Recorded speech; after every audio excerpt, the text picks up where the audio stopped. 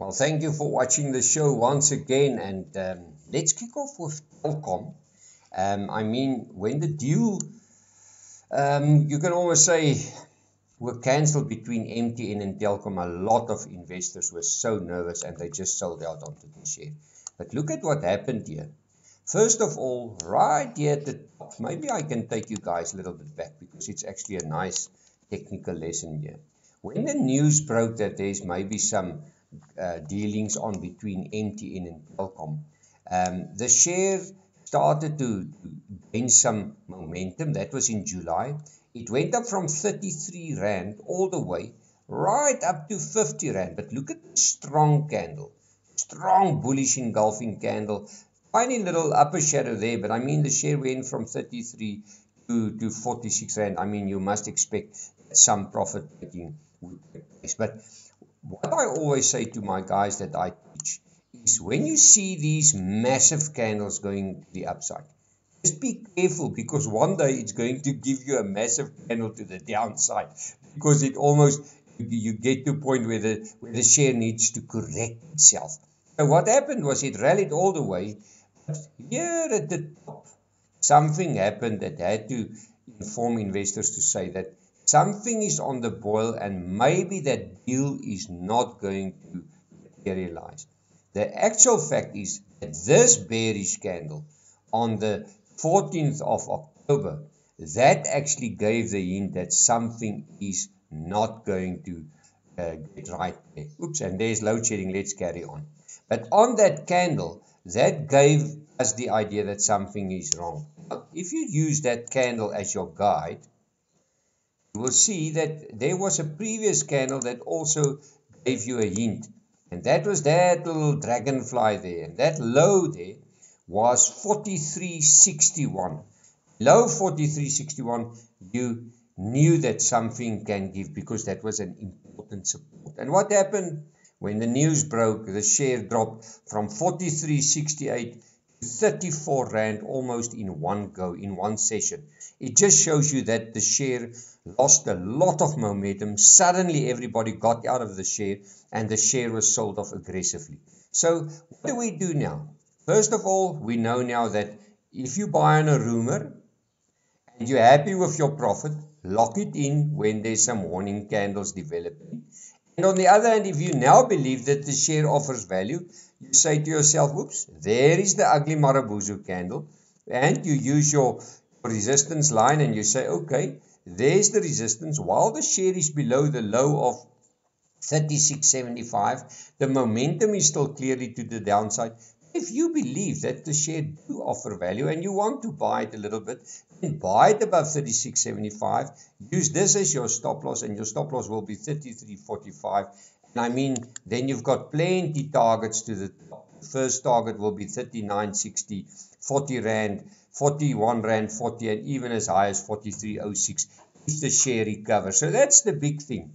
And viewers here decided they love the share, they bought the share, and they did maybe ignore that warning candle, lost everything that they hold on to. Why? Because they were greedy. And that's the old story. I think my biggest job in my office, if you have a tiny little microphone here, you will hear that I will plenty of times say to somebody, when is enough enough? Are you happy with the profit? Lock it in. You cannot go broke by take your profit. And that's the bottom line. Never be greedy. Just take your money and go if you're happy with the profit. Let us look at United Steel. It's a massive company, and the American market is under pressure. It's not at its all-time highs, but there's early signs that a lot of analysts say that inflation is starting to turn around and things are starting to look a little bit better. So if you look at United Steel here, the share was sold off from, you can almost say $26.30 all the way down to $18. But now it's sort of trying to find its feet, and there's a beautiful, you can almost say an inverse head and shoulder developing here. I would rather say it's a cup and handle formation. You can have a look there, you will see. There's the cup, there's the handle, and above that little level of $20.50, momentum can easily swing to the upside. So what I will do here, if I want to buy the share, I will buy it first of all as close to that level of $20.55. And where's my targets? My targets will be these two wonderful gaps, because either these gaps were fundamental. I don't know if it was fundamental or emotional, but what I do know on the technical side is that usually a gap close either today or tomorrow or sometimes in future. So let's look at the gaps. The gap is between 21.89, 22.27, 23.61 and 23.89. So you can use these gaps as guidelines, as profit market levels where you can look at it. So just if you buy a share, so once again, beautiful rounding bottom, you've got a nice setup here, and what do? You either decide that you're going to close on this gap if you're happy, or that gap, and the moment you do that, you're happy. Unless you say to yourself, I've got a long-term view on the share, I want to hold it for a long time, then you just stick to your stop loss, and your stop loss will be you are 19.25 is my stop loss here, and then you hold on for dear life, and that you hope that it can actually go all the way to that high of 26.34. To be honest with you, I've seen over the years, if you get a share right at the bottom, like a Coca-Cola or a Nike, and it's a good solid company, or a British American tobacco, and the market starts to get into your favor, then hold on to the stock for the long term. If you're nervous and you don't like the company and you don't know a lot about the company, lock your profit and go, and then you can always look for another opportunity. Let's look at Capitec. I mean, Capitec is one of those shares that everybody loved. I mean, this share was just going up and up and up. It ignored almost all the technicals, all indicators. It did not even bother. And what do we see now? I mean, it was sold off from 2,153 Rand all the way down. Can you believe it? To a low of 1,500. That's almost a 700 Rand drop in a matter of, let's call it 6 weeks. This little gap is still open. And that is my clue on this chart. This gap is between 2,840.95 and 2,037 and 26 Rand.